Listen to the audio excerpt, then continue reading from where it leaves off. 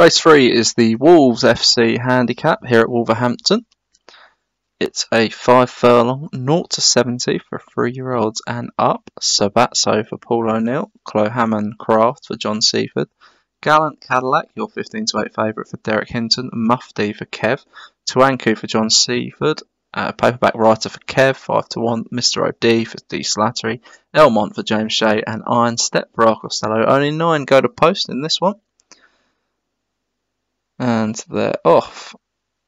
It's going to be quick and furious with Sabatso making the best start. Mufti on the rail, Mr. O.D. Gallant Cadillac, the favourite, is now up on the quarters, but it's Sabatso leading them down to the 4, travelling nicely for Paul O'Neill on the rails, Mufti for Kev, Gallant Cadillac in the pink and black in the middle, Paperback Right been ridden along now for Kev, also trying to get through his Tuanku on the outside, Mr. O.D.'s been left for toe, Elmont's trying to find a way through for James Shea, but is struggling to find that gap.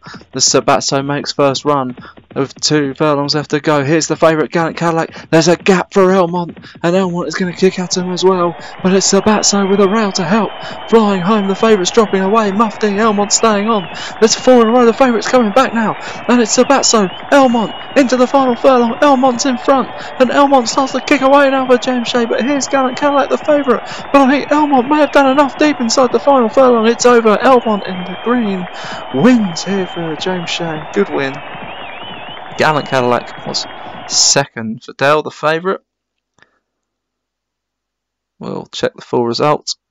Nice win for the 11 to 1 shot Elmont.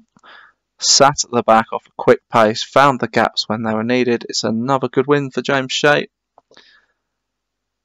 Gallant Cadillac was second for Dell. Mufti was third for Kev, and Mr. O.D. was fourth for D. Slattery.